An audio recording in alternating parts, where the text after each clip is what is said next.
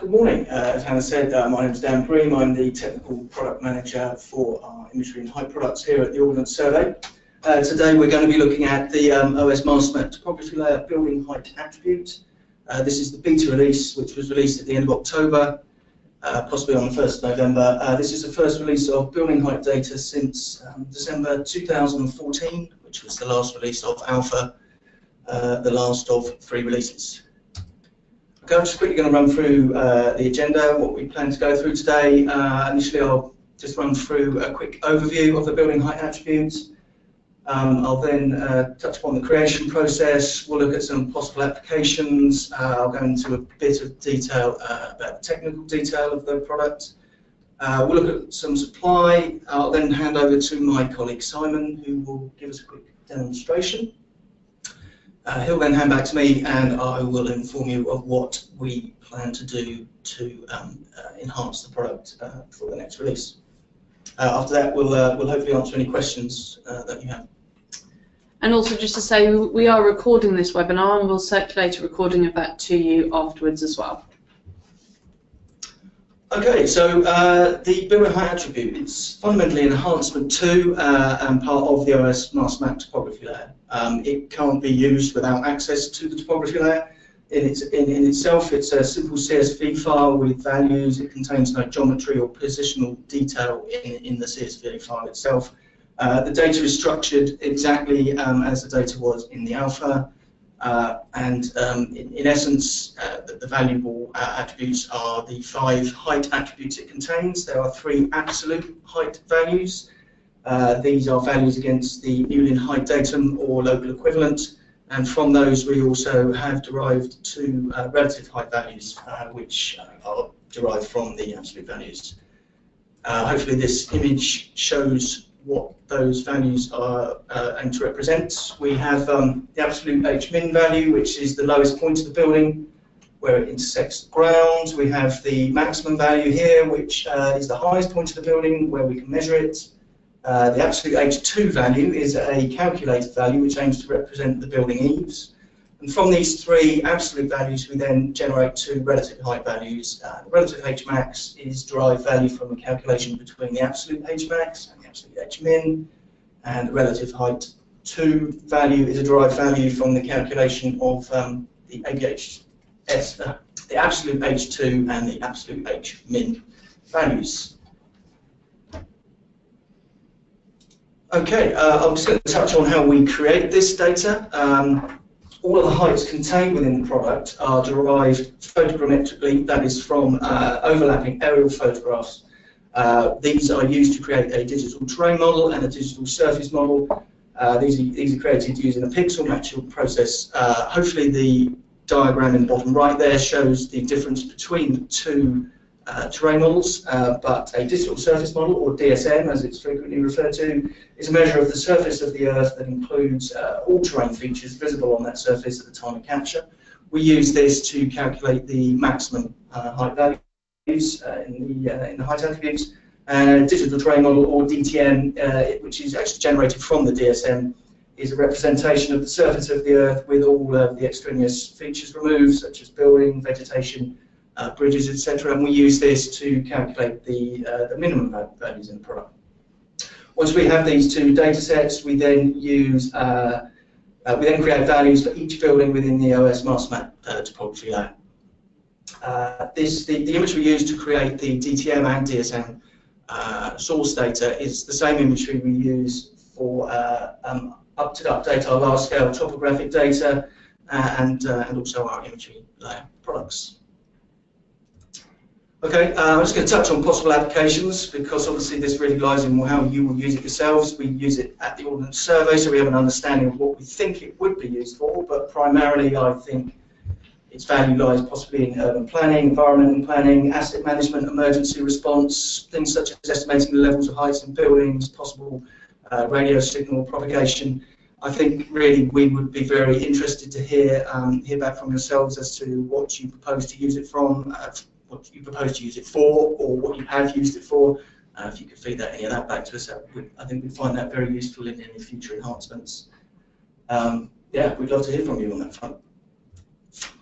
Okay, I'm just going to touch on some of the additional technical detail. I've already mentioned the 5 attributes, the 5 height attributes in the product. There are an additional 5 attributes that go along with those.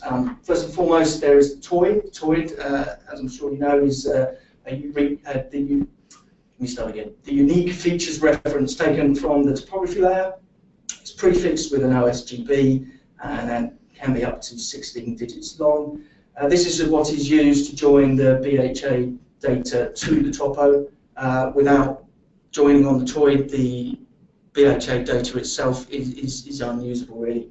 My colleague will run through some of these in his demonstration in a moment. In addition, we have the Toid version. This is the version of the Toid in topo for which the height values will be calculated.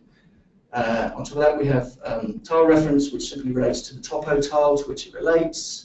We have the BHA process date. This is the date that we have created the data. It is not the date of the source data capture. This is quite useful, as I will explain in a minute, for differentiating within product which parts of the data are new beta product and which parts of the data are taken from the last alpha product. And finally, we have the confidence level values. This basically describes the confidence we have in the accuracy of the BHA values per building. In the documentation, we have 5 listed in product. At present, we are only using 3 of these, and I think we acknowledge the fact that they are currently of limited value, but we are looking to improve that. At the moment, the 3 that are used are 99, which is buildings for which the confidence level of the values has not been assessed. This is the majority of buildings at present. We have 90, which is for buildings that don't have necessarily all the building height attribute values, and certain buildings will have a value of 20, which are ones that we believe are better, are more well represented in the data. As I state, we're still investigating methods to assess quality, and obviously having most buildings as 99 isn't ideal at present. Okay, just quickly touch on the supply. The data is available as CSV file only. I think it's probably worth mentioning at this point the reason we haven't included it currently as part of the topography layer. That largely revolves around the fact that that would require a change to the schema. I think the recent challenges we have with the schema changes for descriptive terms have led us to believe that at present this is the best way for us to display this data for the time being. The data is currently available only via OS orders. It's delivered in 5K chunks, which correspond to the 5K chunks in the topography layer. We estimate that the currency of the DSM DTM data that's been used to create the values should be mostly no older than 5 years old, and the product will be updated on a 6-monthly basis, which is an advancement from the alpha, which didn't have any consistent update cycle. I think it was just 3 releases. The product will be released again in April, where we're hoping to have some enhancements, and then again in October. At this point, I'm going to hand you over to my colleague, who will just run a quick demonstration on how to use the building attribute data. Yeah. Pause.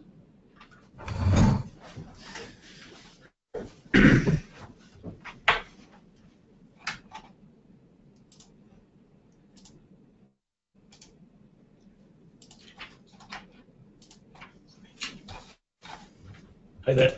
Hi there.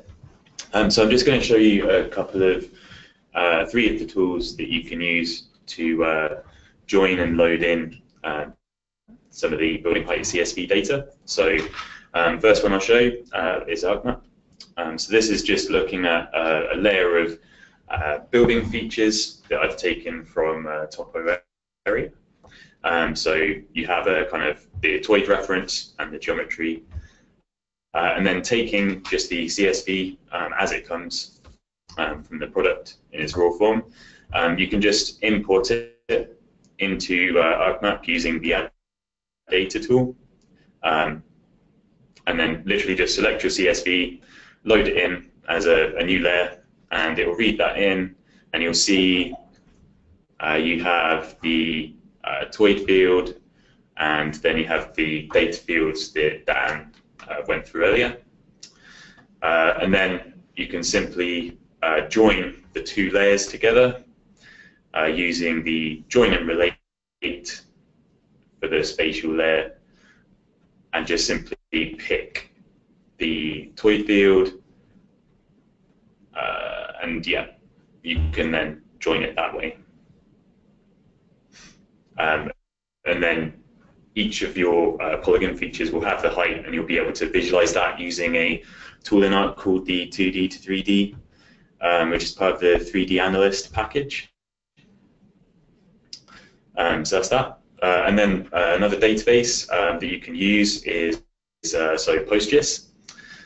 So with this, you can take in the CSV data, create a table for it, which will look something similar to this. The reason some of the number fields I've put as characters are simply that some of the values will be in as null values, just as part of, I guess, the capture process or while they're being filled in. So just for the sake of getting the data in and ready to use, this helps out, and then you can convert the fields later to number fields as you go. And then simply you can use this copy command to take your CSV and load it in.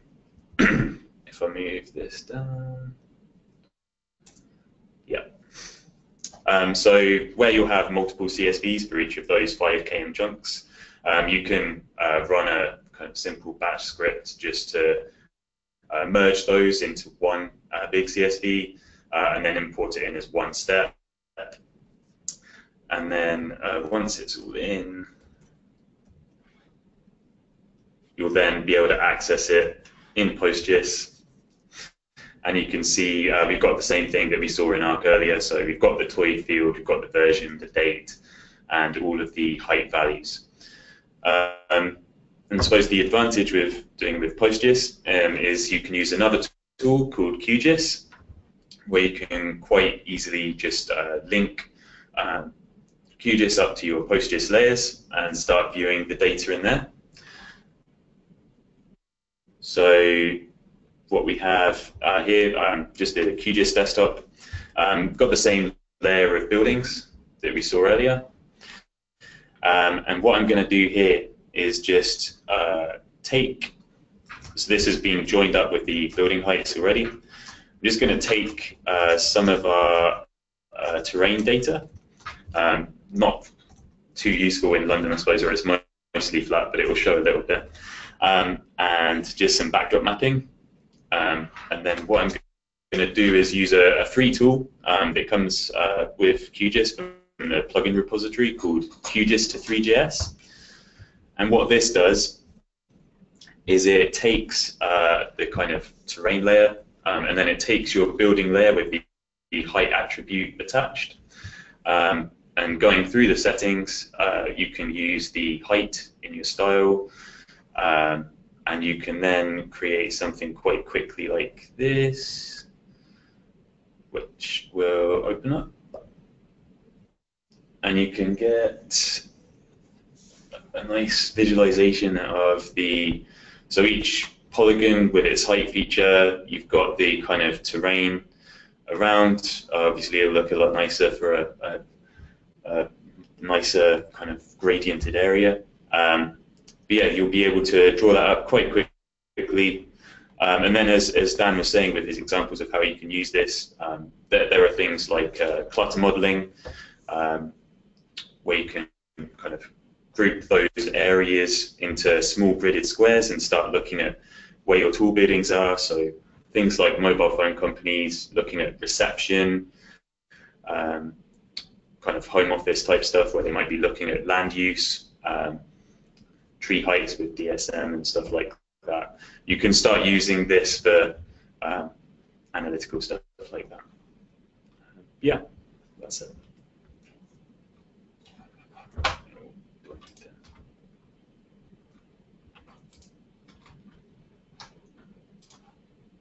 Okay, sorry for the delay, just moving screens back to me. Right, I'm just going to quickly, as a final thing, run through what we anticipate are some future enhancements, hopefully for the next release, but some will be in the next release, but some will be slightly beyond that. First and foremost, we're acutely conscious that this is not a full national data set. Currently, I think we estimate spatially it's about 70%, although that does contain about 90% of buildings. So we'll be looking to, over the next 18 months to 2 years, to try and fill in all of the gaps in there. Secondly, I think we probably need to address the fact that the product does contain alpha data. So that will be data that was created for the last alpha release in December 2014. We will look to gradually erode that so it becomes considerably less and then ultimately none at all. The reason we've included the alpha data in areas is areas where we currently don't have more up-to-date data. It was decided that it was of more value to have slightly out-of-date data than no coverage at all. Also, within areas where we did have good coverage, there were small pockets of corrupt data, and again, we figured it was better to have it was better than having holes in the data or clearly incorrect data, so we made the decision to include small amounts of alpha.